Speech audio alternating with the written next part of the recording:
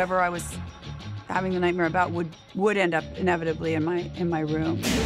I went to scream, but nothing came out. That's when I noticed the bodies. I was completely frozen in fear. It was just evil. You know that sense when you think somebody's watching you while you're asleep. I see this figure at the foot of my bed. I'm freaked out. I have never felt so helpless in my life. I look up, almost like this darkness on the wall, like a silhouette. My heart was pounding, and I was chilled. I just freaked out.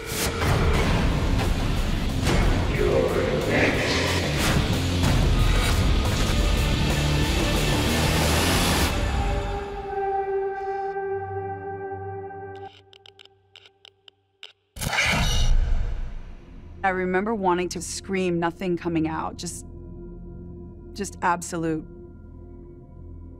sheer terror. It gives me goosebumps to this day.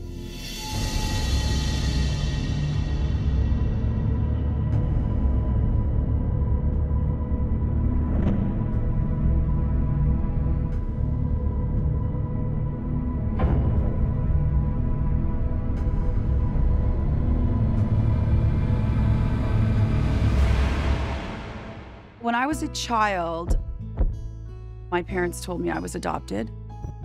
I always thought that it was special. I never had any ill feelings about adoption whatsoever, but I just didn't know anything about my past. And so it's sort of like you go through life with a blank slate. I always lived with that in the back of my head. But more than that, I was very different.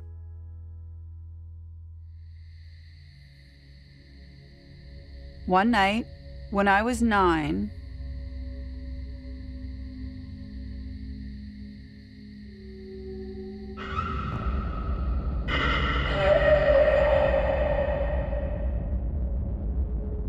I was having a bad dream.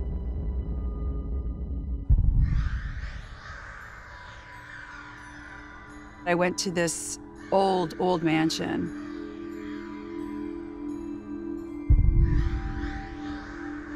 And I was walking towards the front porch.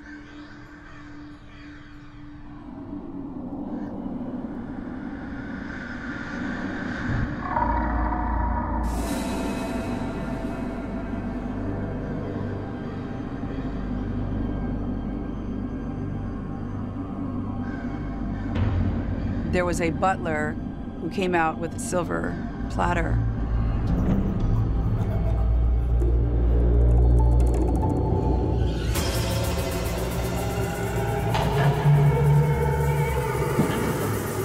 He was walking very slowly. He was old and skinny, and his suit was ill-fitting. His teeth were gray and disgusting, and it was this horrible gray face.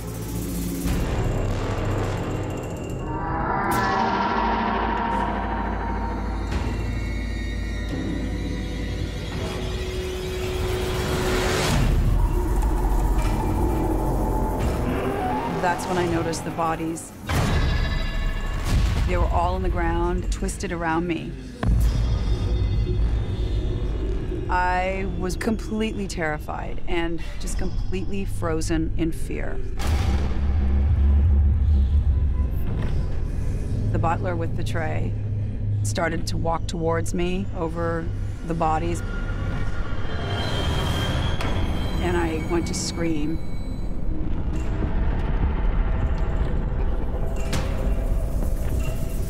But nothing came out.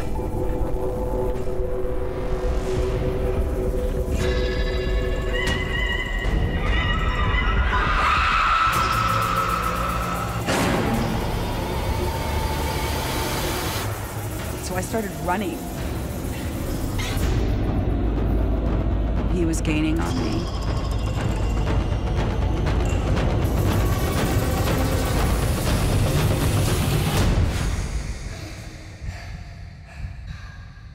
All of a sudden, I woke up and I was hyperventilating. I couldn't breathe.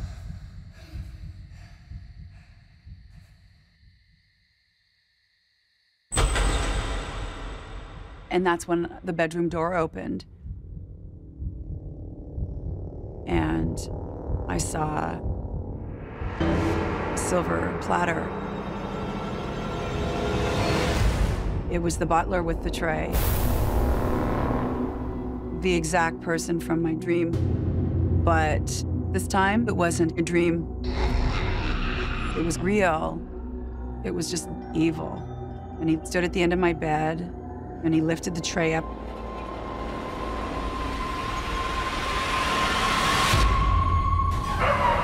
There was an axe on it.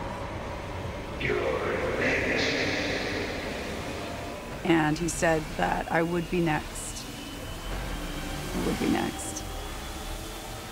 I was so afraid.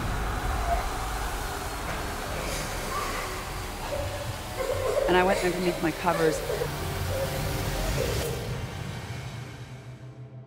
You're okay, Connie. You're protected. And then I saw a glow, and I heard like a light woman's voice saying, "You're okay, Colleen, you're protected." And it was warm, and I felt comforted, and I looked from under the covers.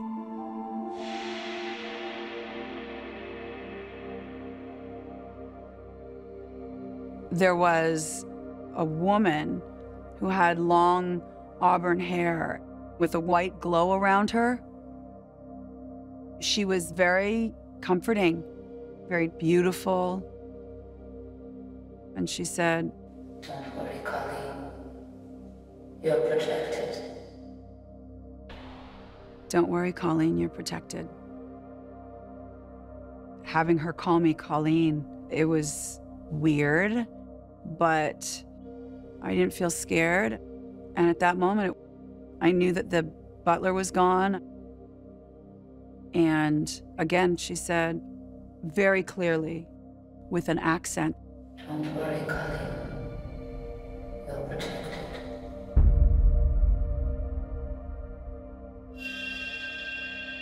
And then she was gone. I didn't know who she was. I didn't know any Colleens, but I wasn't afraid of her. I felt like I could go back to sleep. I felt safer.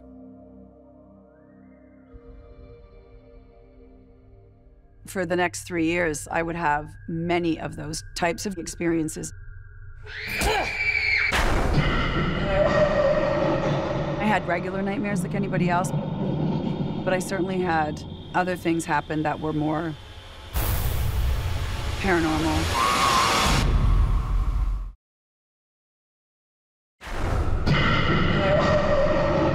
I had regular nightmares like anybody else, but I certainly had other things happen that were more paranormal. Whoever I was having the nightmare about would end up inevitably in my room as an apparition.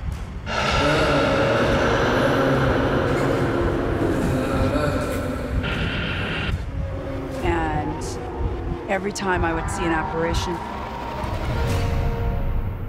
the woman was always there, and she always said the same thing. She said, "It's okay, Colleen, you're protected." At the time, I didn't know what was going on with me. You have no foundation to tell you your history or your lineage. And as much as the people who adopt you want to give you all of that, they can only give you so much. You're okay, Colleen. You're protected.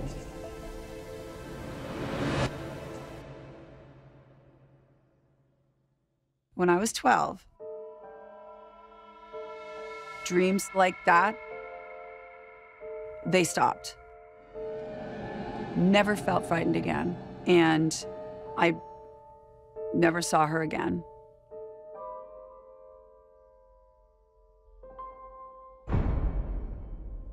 how do you explain something like that? It really took me years to figure out how all of it formed my life and those experiences and what they meant. Years went by.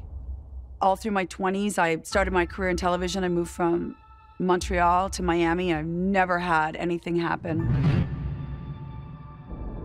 My curiosity about my birth family was always there. I just didn't know anything about my past, but I think I was very curious to know what my background was. And that's what prompted me finally to call a detective. 4 weeks later, he said, "Your mother and father, I found them." So I called my birth father.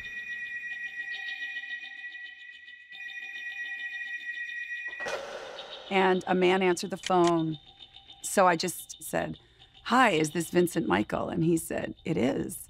And I said, "Well, this will be the strangest call you've ever received." And he said, "Should I sit down?" And I said, "Yes." And then he said, "Is it you?" And I said, "Yeah, it's me." And we had an amazing 4-hour conversation. I was elated. He told me all about my mother. He told me I had sisters because they got married and had 2 other daughters after I was born and put up for adoption. Not long after that, my mother and I exchanged a letter. About a week went by because they were divorced and she was remarried. And I'd spoke with my sisters by then. I had spoken with my father. The only person I hadn't spoken to was her. I wanted to handle it a little more gingerly. So I flew her out to meet me in California.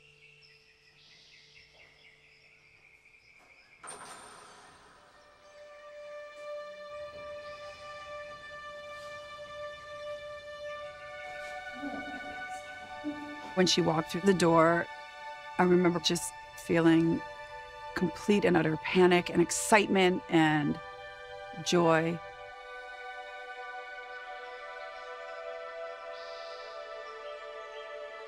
She said,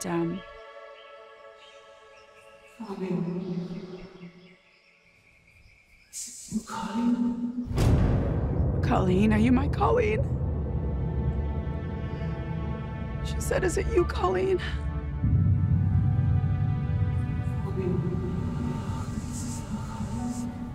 Don't worry, Colleen. I was so freaked out because it's a name that I had heard my whole life through that woman, but never meant anything to me until that moment. And she said, "Colleen is a term of endearment for Irish girls." Having her call me Colleen, it was just mind-blowing. Thinking back to all those times where I was terrified and always having that woman in the room saying that. Don't worry, Colleen. When we hugged, I felt so comforted and warm. It felt really great. And she told me that when I was born, she was able to have me for 5 minutes to hold me.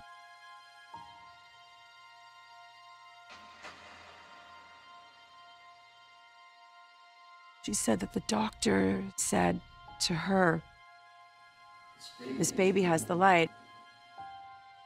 In an Irish folklore, my mother told me that meant that I was protected by St. Bridget of Kildare, who watched over children that didn't have parents, children that were in need.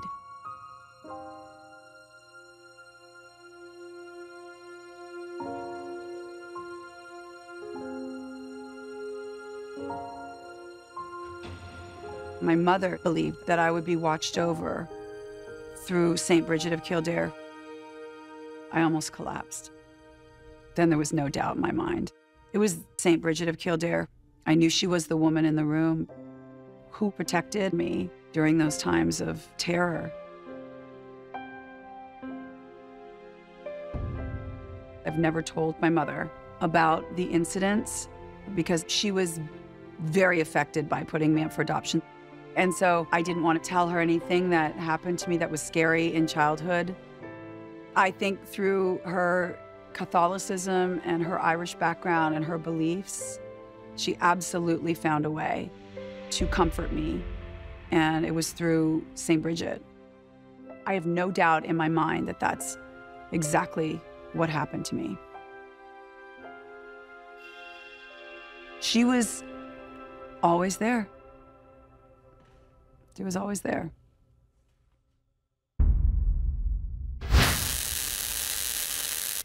I think I see this white figure, and it's almost as if I needed that moment to help me realize that this, where I am right now, it was the lowest point I had ever been.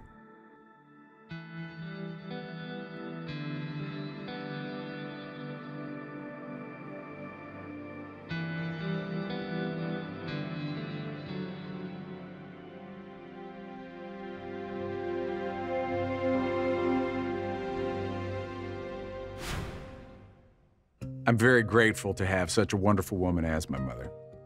She's that rock of the family. I'm the youngest of 4 kids, so I was her baby. I'm not ashamed to say that, and I still am. I'm a mama's boy. I guess you could say I was a grandmama's boy as well. So Dan is going to make some pie now. Okay. Can you do that? Yeah. I'll show you how. My relationship with my grandmother was wonderful. She would cook these massive meals for the entire family.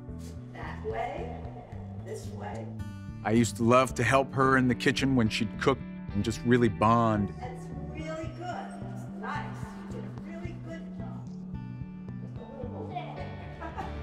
Just the sweetest woman you'd ever want to meet. I always knew that she was there for me and would always be there for me.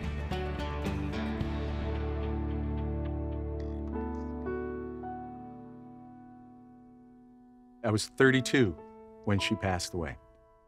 I always sort of felt pain because I was unable to be there with her when she passed.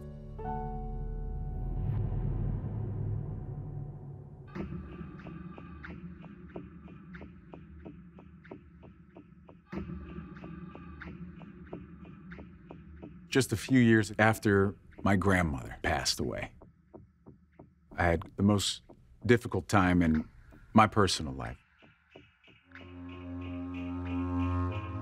I was going through a divorce. I have 2 children, so it was extremely difficult the day that I left. Looking at the faces of my 2 kids and knowing that not only is my life never going to be the same again, but neither is theirs. Didn't think I could get any lower than that.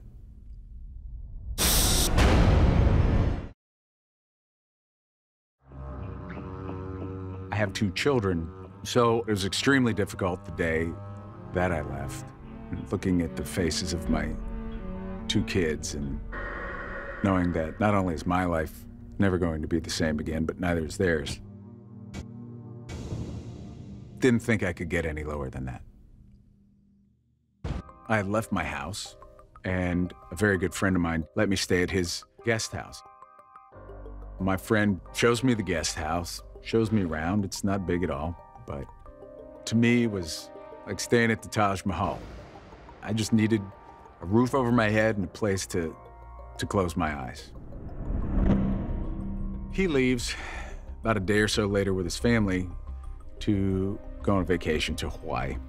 I'm there by myself, staying in the guest house.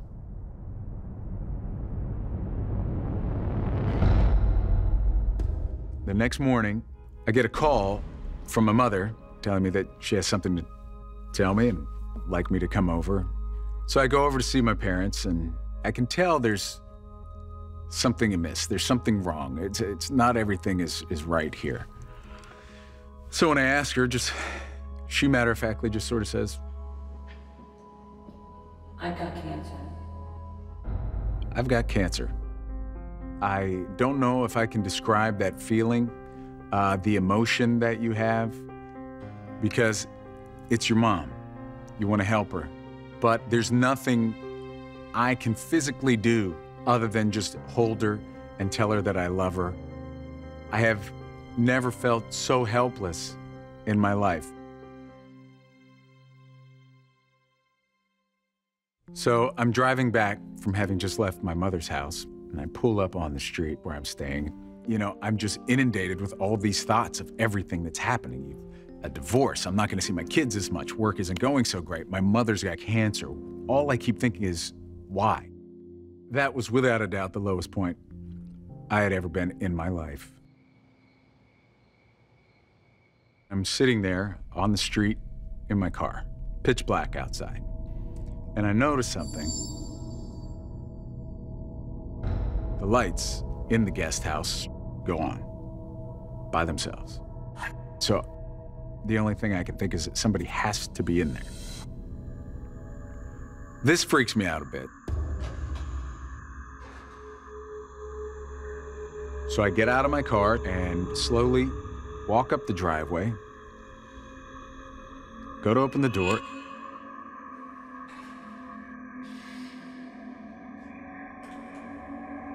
It's locked.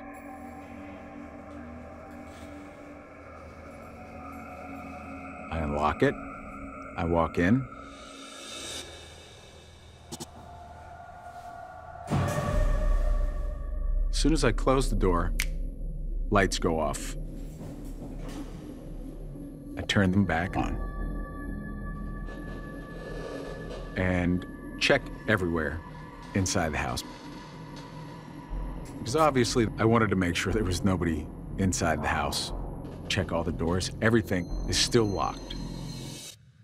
Everything was fine. Nobody in the house. That was a little strange to me. I was exhausted, physically and mentally exhausted, so I decided to just climb into bed. I need to just unwind. So I grabbed my laptop and I started looking online, just sitting in bed. I'm thinking quite a bit about my mother, and I'm looking through a few different sites, and this little ad pops up to purchase rosary necklaces. My mother's a religious woman, and I thought that I'd love to get one of those for her. She could have this rosary on and wear it, and every time she looks down at it, she knows that I'm thinking about her. So I clicked on it and found something that I thought would be great for her. So I bookmarked the page, mental note, getting that for my mother first thing in the morning.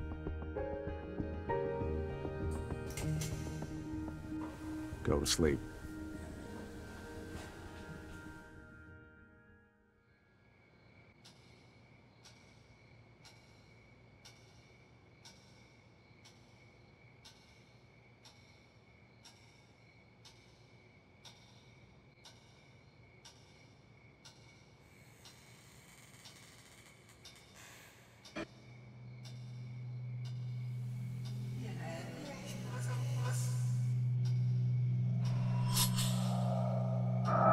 You know, you get that sense when you think somebody's watching you while you're asleep.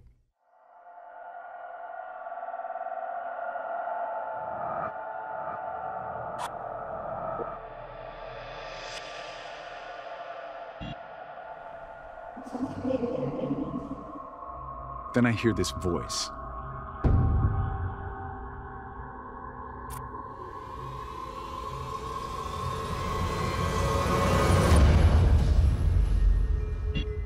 Nobody there.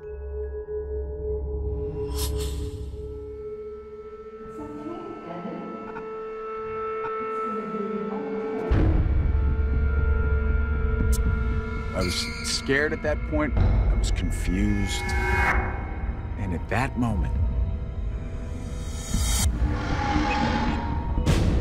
I see this figure at the foot of my bed.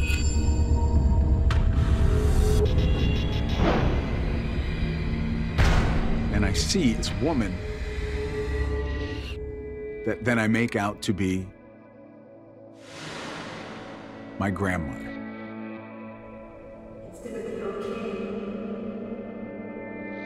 I recognize the voice.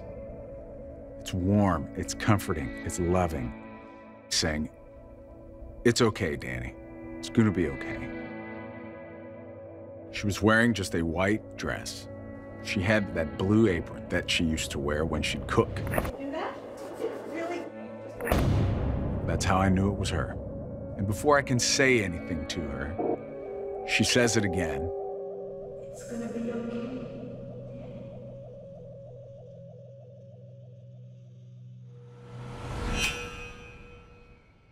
And then she's gone. And I'm looking, wide awake. I don't know if I was scared at that point, if I was amazed.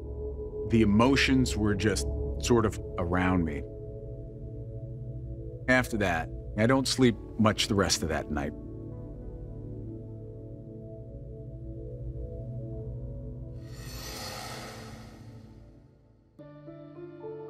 So I wake up the next morning, and the only thing I thought was, I have to go tell this to my mother.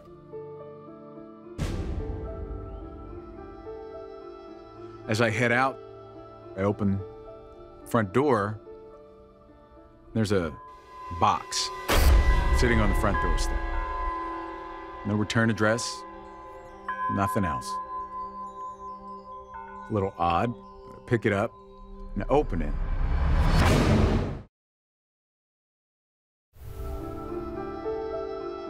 As I head out, I open the front door. There's a box sitting on the front doorstep. No return address, nothing else. A little odd. I pick it up and open it. And inside is a rosary necklace. Right there. I'm freaked out. Don't know where it came from. Nobody knew I was even thinking about this, that I was even considering this. The next morning, it's on my doorstep. So immediately, I get in my car, I drive over to my parents' house. I get there, spill my guts.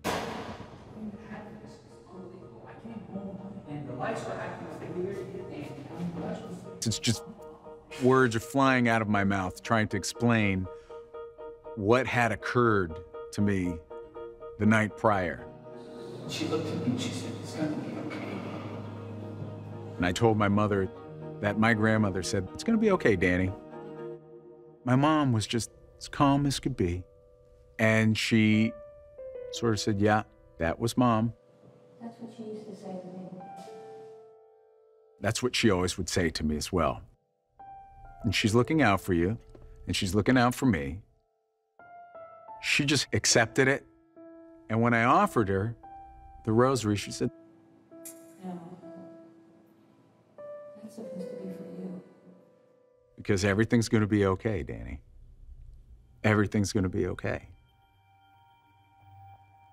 To my mother, it all made sense. To me, I guess it does now. Since that night, I've asked myself, was my grandmother right? Is everything okay? My personal life has never been better. I've never been happier. My kids are great. I've got 3 jobs. I got a wonderful new place to live. And my mother, been through 5 rounds of chemo, lost her hair. It's on its way back. She's battled it like Rocky Balboa. Her cancer is in remission.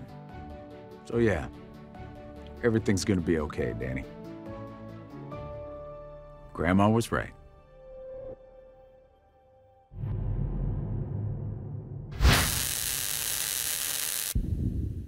I would say I was skeptical about the paranormal. I've done ghost stories as dramatic pieces, but, not really believing. That's fantasy. But that changed.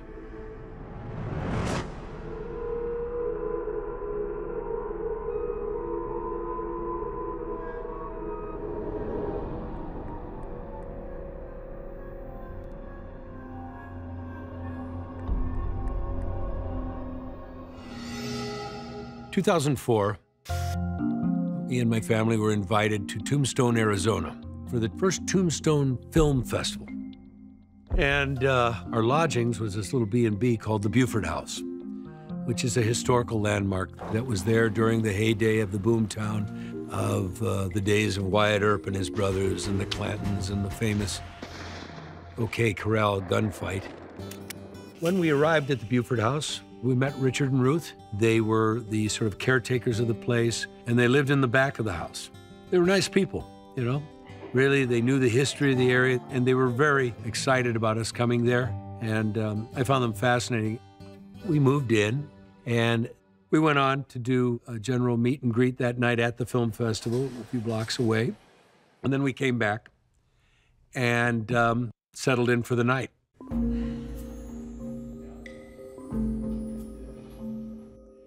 Now, over my long career, I've been in many hotels. I generally have a pattern after so many years of doing this of placing my things, especially my wallet, hotel key, my glasses, right next to the bed. So I claimed my space on that side of the bed and went to sleep.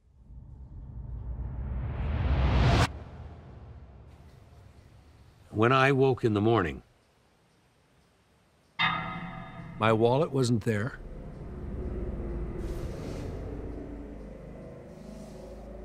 And I'm going, where's my wallet? It was right here. I'm in a rush. We have to go. I'm searching the drawers. I'm searching other pants, but I can't find my wallet. Then I turn around. And it's sitting on the chair in the bedroom, not 15 feet away, right as plain as day.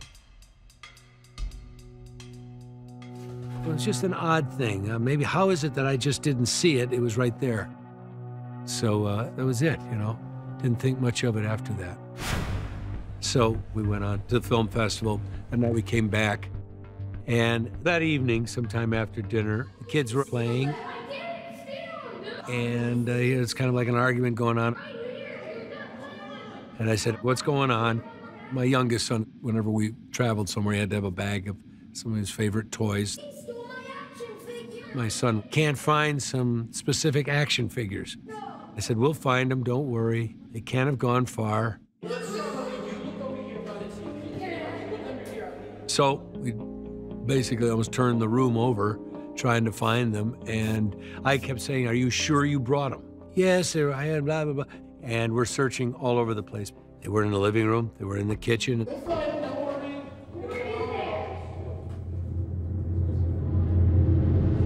Then we found them.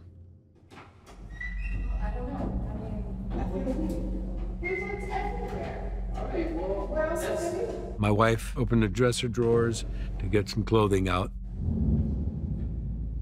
Bruce? There they were. They were in my wife's lingerie drawer. No. It's not usually what my son would do, move things around and then throw a fit about it. So this was another mystery. I don't know, it's weird. And these little things started to add up. It seemed like somebody was playing tricks with us here. The next night, we come back from the festivities. Everyone's tired. This is on the July 4th weekend. The heat is just unbelievable. So it's wearing everybody down. The kids went upstairs, they went to bed. My wife said she's just tired, she's gonna try to get some sleep. But I just couldn't sleep. It was so hot. We didn't have a general air conditioning in the place. They had just fans, and I decided to sit up and watch some television. There's a small living room with a television in it. So I'm sitting there, and sweltering heat. It's quiet. All my loved ones are sleeping. I was alone, you know? It was kind of nice. It was very peaceful. Very, very peaceful. I don't know how long I was there, but I was starting to get a little sleepy.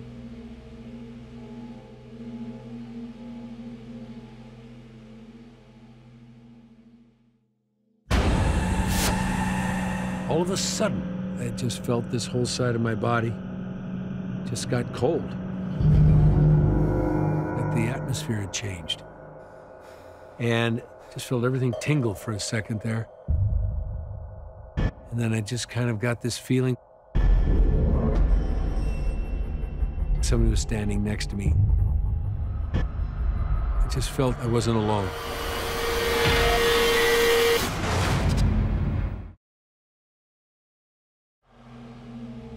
I was alone, you know? It was kind of nice. It was very peaceful. Very, very peaceful. I don't know how long I was there, but I was starting to get a little sleepy.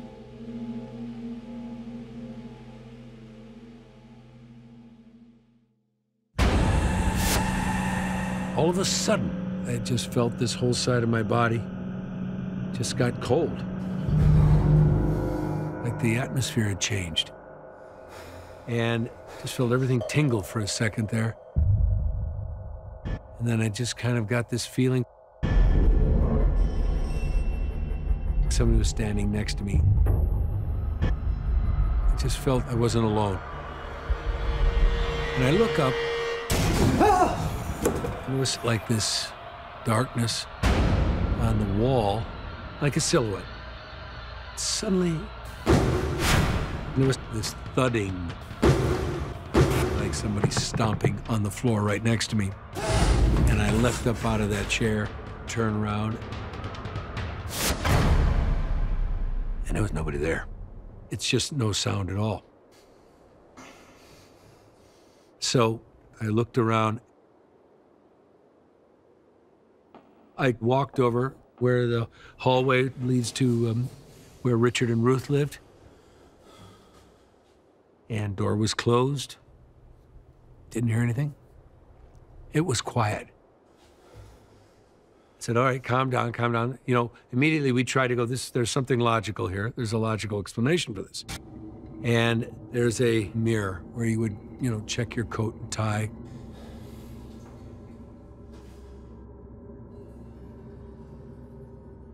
I look in this mirror, and it looks like somebody's standing in back of me, right over my shoulder. You could see a figure, shoulders, in a Western-type hat, brimmed hat.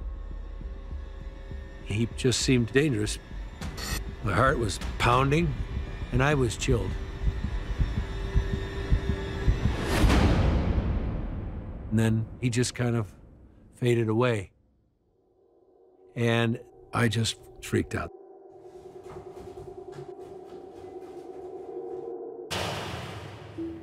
I went and woke my wife up, and I said, you'll never believe what happened.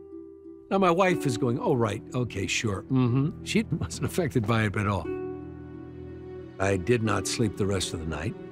I lay in bed next to my wife, and I had the sheets up, and I'm kind of looking around because now I'm freaked.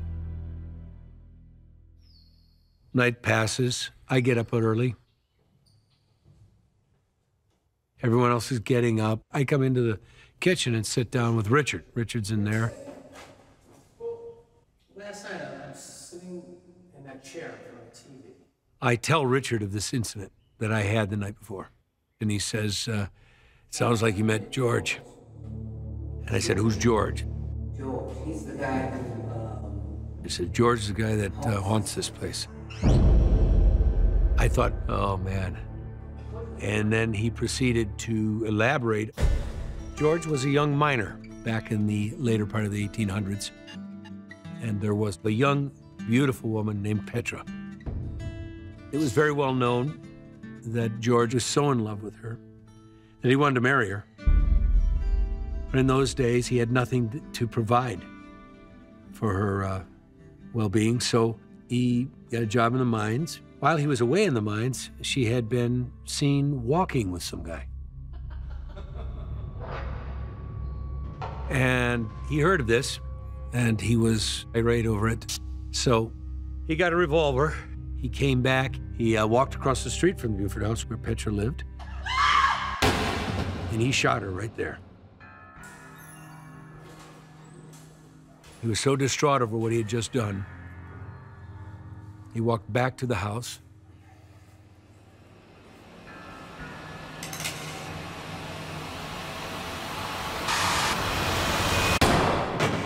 And put a bullet in his head.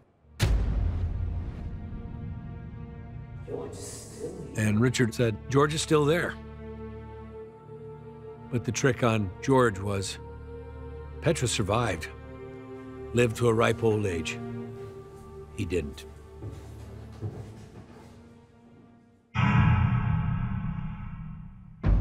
So now I put it all together. After that, I don't think I ever really got a full night's sleep there. I slept with one eye open the whole time. After this incident, I was a changed man. I was a believer. This young man did this horrible deed and then killed himself. He's stuck there in that house. I think what you do in this life, you better do the best you can, because you may end up haunting people with whatever bad you did in this life.